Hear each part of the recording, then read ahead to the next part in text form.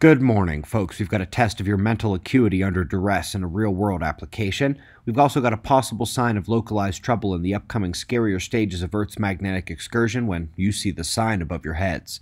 Let's start with our star at spaceweathernews.com and find the last 24 hours was mostly quiet. Coronal hole turning through on the north. Small pop near its southern boundary last night. No CME, but a little filament tried to jump up and touch the stars. It slid back down along its launch pathway. The solar wind is calming back. You can see the entire stream impact here. Purple line, top left, shows the rise and fall of the solar wind speed. Small reverberations of the stream and its geomagnetic effects are expected. Quick look ahead to the West Pacific. This typhoon is heading north at the island south of Japan. We're going to have eyes on this one the next few days as it charges towards populated areas. Let's test our rapid application under duress, starting with the high and low pressure cells. Every low in the north spins like this, counterclockwise sucking in. In the southern hemisphere, they still suck in, but they go the other way, clockwise. The high pressure in the north always pushes out, clockwise, and the same opposite pattern goes for the south, pushing out counterclockwise. But have you ever wondered, looking at these spirals of wind motion at surface level, where is this air and wind coming from in the high to be pushing out so uniformly? It's not manifesting out of nothing in a different dimension in the center there. And in the low, where's the air going? Certainly not to another dimension. We know that low pressure is the lowest density, so if all the air is going there, where's it going? The answer to both questions is up, above. The atmospheric vertical columns of these cells spin in this way as well, moving up or down depending on the cell itself. With vapor, oxygen, and dust following electromagnetic pathways, keep these spiral concepts in mind. We are off to M83, a gorgeous spiral galaxy, pretty much a model for our image of the Milky Way, just a bit light in the arm department. Today, we're seeing a new side of the galaxy, the hot gas dispersion in the arm versus inter-arm regions, the magnetic fields involved in ultimately controlling and characterizing those spiral arms. Paper is open source at the link below.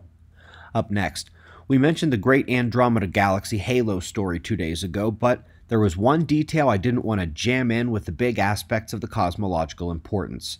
The innermost shells of the region, which we discussed back on the 28th morning show. It's also dynamically dissimilar to the outer CGM.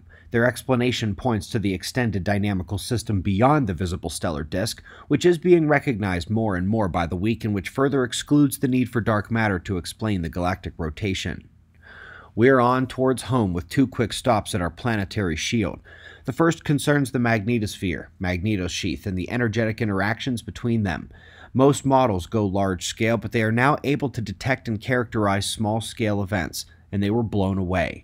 Hundreds to thousands of small-scale jets impact this upper region, and that's offering a completely different scale of space weather interaction with our planet. Last but not least, we're coming to an unusual aurora, an unusual event, and one that if you see above you at mid or low latitude, it may be time for concern. During a mere shift to the solar interplanetary magnetic field connection to Earth, the local field breached, compressed, and allowed charged particles to blast the ionosphere and create a spiral auroral pattern. I wonder what could be happening with the energy here to form such a pattern, and since aurora flow within their curtain lines, where's all that plasma going in the center? I also wonder why this amazing eddy appeared in the wake of Hurricane Laura. No, not really. One hopes you can put it together what this means for the ionosphere, magnetosphere, and global electric circuit if you were to happen to see this above your heads. Today, it means very little, but as the magnetic field continues to weaken and you meander to lower latitudes, this sight could become quite concerning. Interesting things to discuss in the comment section there today. 2 days until you can get our textbook again, which covers all of what happens down here when the sun sneaks its influence in. We greatly appreciate your support. We've got wind maps and shots of our star to close, and of course, we'll do this all again tomorrow. Right here, but right now, it's 5:30 a.m. in the new Valley of the Sun. Eyes open. No fear. Be safe, everyone.